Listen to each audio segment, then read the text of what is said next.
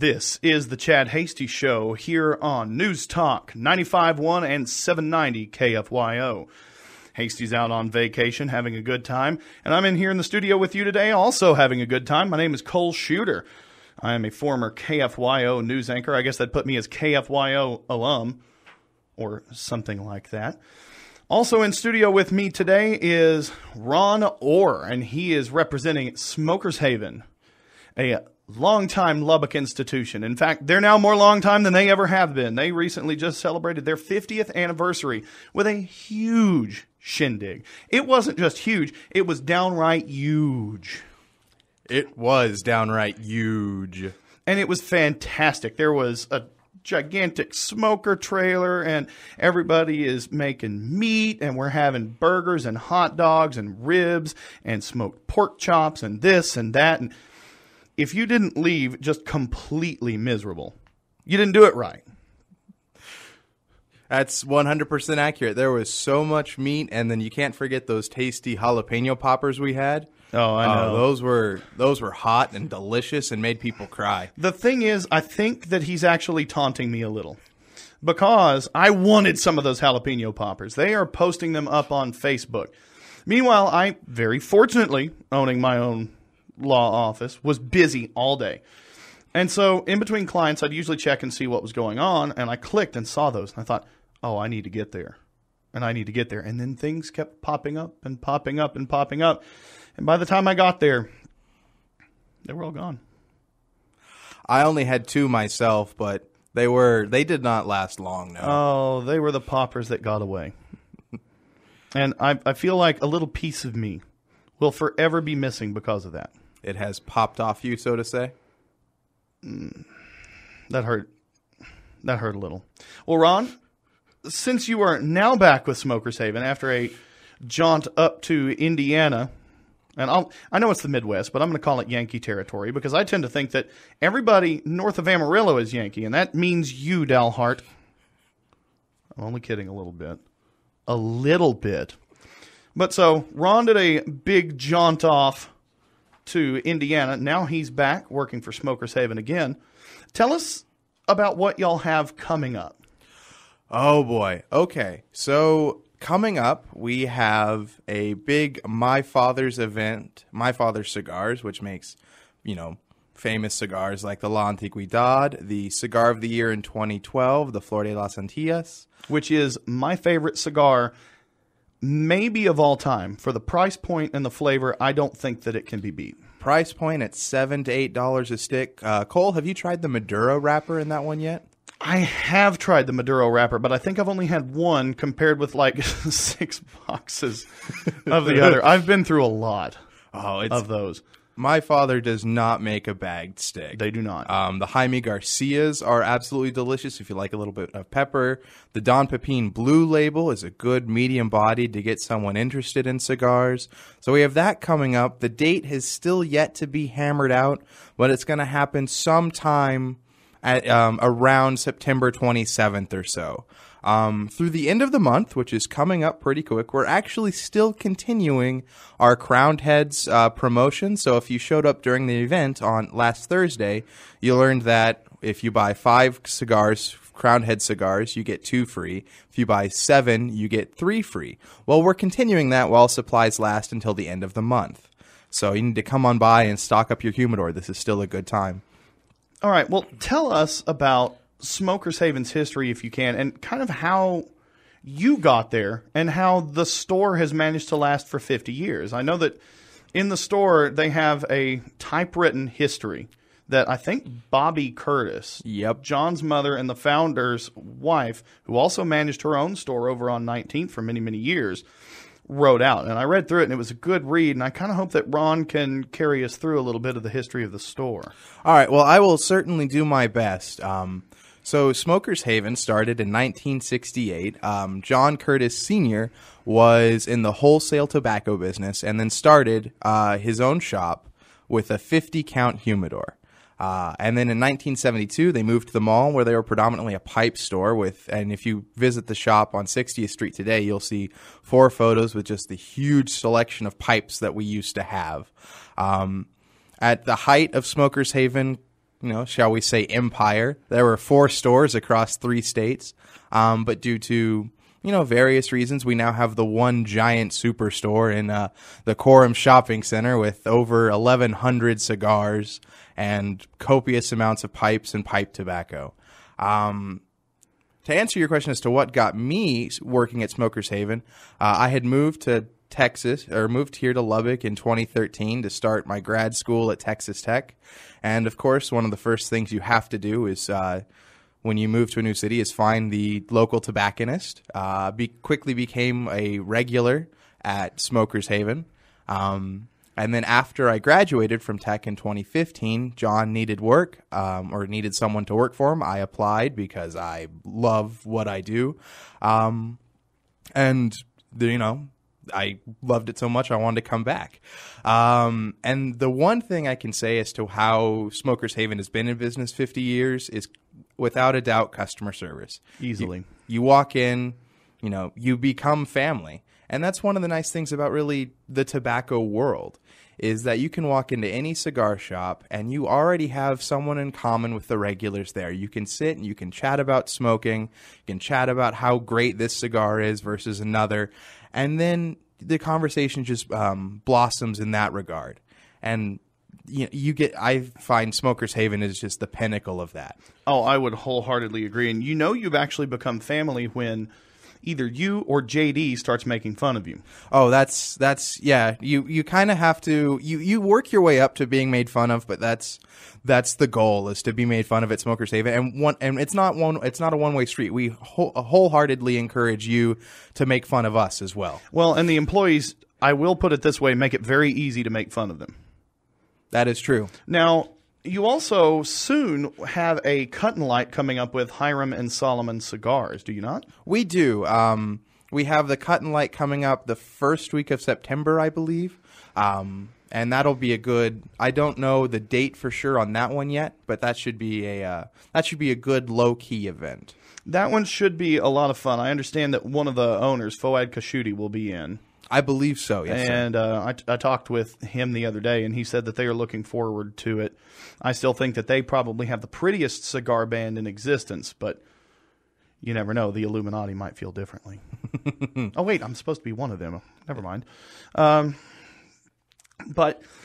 Smokers Haven to me is kind of my home away from home. This is where I wind up going to relax, have a cigar. If you want to engage in some libations, you can bring your own. Mm-hmm. I have a locker up there, and as do many of the other members, with a small travel humidor that's in there. Just keep a Bovita pack in and everything's good. But I think one of the biggest things about Smokers Haven is they don't charge a membership fee to go in and sit down and smoke. No, we don't. The lounge is 100% open, the way it should be, in my opinion. We do charge for the locker rentals, but it's $25 a year, I believe, and that's prorated. But yeah, if you come in and you buy a cigar, you are more than welcome. In fact, highly encouraged to sit down to chat with us. We also have cards and a cribbage board and dominoes. So if you want to strike up a game with someone, you're more than welcome to do that as well. I still have no idea how to play cribbage, but we do wind up playing a lot of spades, a lot of 42, a lot of bones, a lot of hearts. I mean, it's just kind of like a retirement community for everybody. Yeah, that's a great way to put it. It's fantastic. That is the fantastic part about it. I also will probably wind up going ahead and going to break right about now. But when we come back, I'd actually like to go ahead and, while I've got you here, discuss cigar regulations, because the dreaded FDA is going to reconsider premium cigars and their regulations, and it may well not be a good thing. So I want to go ahead and discuss that with you while I've got you in the studio. You are listening to the Chad Hasty Show here on News Talk 95.1 and 790 KFYO. I'm Cole Shooter with Ron Orr, and we'll be right back. We are here to light your fire here on the Chad Hasty Show here on 95.1 and 790 AM, News Talk KFYO. Chad's out on vacation today. I'm your host, Cole Shooter, and I'm in with Smokers Haven's Ron Orr. One of the things that I do want to discuss is, this is not necessarily new news, but while I've got him in here, I'd like to go ahead and discuss it. Earlier in the year, on July 28th, the U.S. Food and Drug Administration announced a new comprehensive plan on its approach to regulating tobacco products that includes extending the pre-market application deadline for cigars. Now, this story comes from Cigar Aficionado. In a short speech, Dr. Scott Gottlieb, who was appointed commissioner of the FDA in May and just sounds like a really fun guy, spoke mainly about reducing the level of nicotine in cigarettes to protect the children.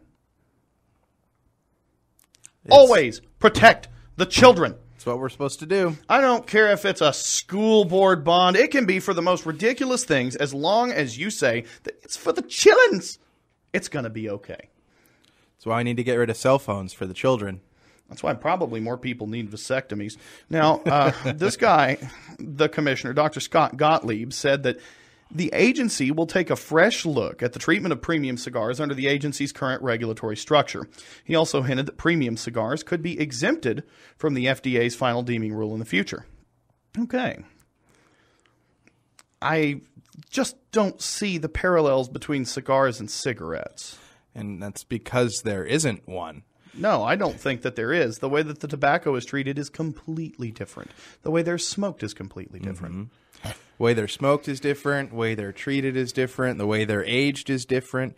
I mean, the way they're cared for is different. I mean, a guy's gonna, guy or girl is gonna protect their cigar collection like, it's one of their own kids, shall we say, versus cigarettes get knocked around in the breast pocket or the back pocket, and it's just stupid government overreach for no apparent reason whatsoever. It is. Now, Gottlieb said that they're going to open this new rulemaking process to engage with the premium cigar industry to better understand its products. Now, at least I appreciate that they're doing this. I assume that it was because of the massive pushback that they've received. Yeah, there was a big comment section comment time up until June 26th, I want to say, where cigar smokers were allowed to comment and voice their opinions on certain aspects of the FDA ruling pertaining to premium cigars. And there was a massive, backlash against this. Well, now, to punctuate the agency's new approach to premium cigars, the FDA has extended its deadline by several years. This is a good thing for manufacturers to submit their pre-market applications to August 8th, 2021. Now, this new deadline applies only to cigars that were on the market as of August 8th, 2016. So the look-back period is pretty short. However, under these guidelines that the FDA outlined, the products with pre-market applications already submitted to the agency can continue to be sold for the duration of the application review process. Now, the FDA says that new 2021 date doesn't apply to deadlines that have already passed or other provisions of the rule, including but not limited to required warning statements, ingredient listing. I'll give you the ingredient listing. It's tobacco. You're forgetting the tobacco. For a cigar. I forgot about the third ingredient. It's tobacco. Mm-hmm. This is a difficult thing to figure out. Now, many in the cigar industry, from cigar manufacturers to the heads of the cigar industry, took that FDA announcement as positive news. Now, Mark Purcell, Chief Executive Officer of the International Premium Cigar and Pipe Retailers Association, they're kind of the godfather of this group, said this has been a long and complicated process, which is not over. However, we commend the objective approach announced by the commissioner of the FDA. In an interview with Cigar Aficionado, Glenn Loop, executive director of the Cigar Rights of America, which is an interesting organization, I think a good one, Loop said that such distinctive treatment of premium cigars, in Gottlieb's remarks, is clear evidence that he has received this industry's message from those that have reached out to him. Now, I want to discuss the issue of regulations on these small businesses and these retailers. How do, just at Smokers Haven and other small tobacconists across the country, how do these regulations affect your job, just in everything that you have to do from day to day? Well, we have to prominently display boxes now, or soon will, with these rather ugly warning labels like you find on cigarette packages where it says, smoking may cause cancer and things like that. Thankfully, they haven't jumped as far as in East Asian countries where they actually show photos of people, with various medical ailments. But it's you take something that used to be gorgeous, like a cigar box, because a cigar box in itself was also a work of art, in addition to the cigar band and the smoke of the cigar, and that has been covered up with these hideous warning labels. Moreover, these the application fees for these that you have to submit the application with the FDA, that price increase will be probably passed on to us, so we'll have to pay more to buy the cigars to sell them, which will in turn drive prices up for the consumers. And then of course we don't get as many new cigars in because people are afraid, or manufacturers are afraid, to push new cigars after this deadline in case the blend isn't approved by the FDA. The effects on the small business owner, the small business tobacconist, and all the way up to, say, even vape shops, which are quite numerous these days. It appears as though, and I was reading this on the FDA website last night as just kind of a cursory glance, each one of those bottles and flavorings at different nicotine levels, each one of those is a different tobacco product, and so each one has to be registered. That is difficult, and it's going to have a severe chilling effect on the industry as these regulations continue.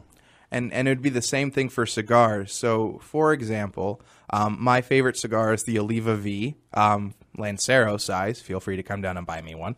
But the Oliva V itself is released in numerous sizes.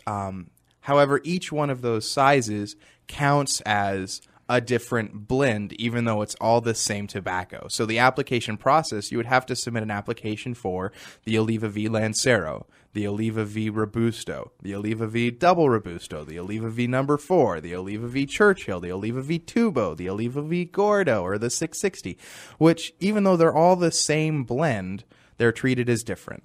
And it's just... Well, and I think at this point, with the level of information that we have access to, everybody knows that tobacco can be a harmful substance and that nicotine can be addictive. I don't believe that cigars are addictive. You don't really get nicotine in that fashion from a cigar, in my view.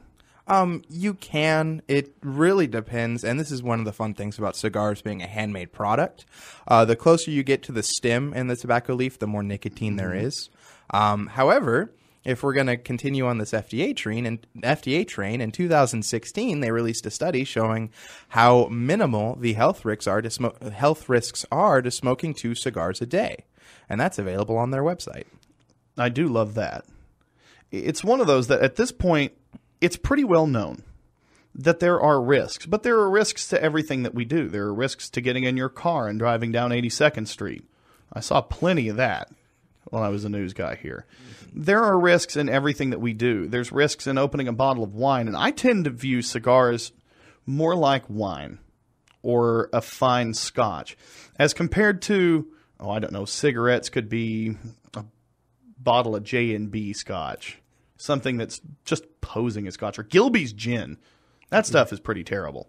Tastes like plastic. So that's kind of how I view these things. And so really what we're dealing with here is a premium product. And the nice thing about cigars is it forces you to sit down for anywhere between 20 minutes to an hour and a half and relax and enjoy yourself. And if you're ever in a strange city and you're a cigar smoker, go find the local tobacconist. Go find the local cigar shop, and you will have friends in there. That's one of the first things that I do if I'm ever wandering around a city by myself. If my wife's off at a teacher's conference, I'll go to the cigar shop, and you'll always find friends there. I want to thank Ron Orr for coming in with us today. I want to remind you that Smokers Haven sponsors the Cigar Dave Show on KKAM 1340 The Fan from 11 a.m. to 1 p.m. on Saturday, and here on KFYO on Saturdays from 6 p.m. to 8 p.m.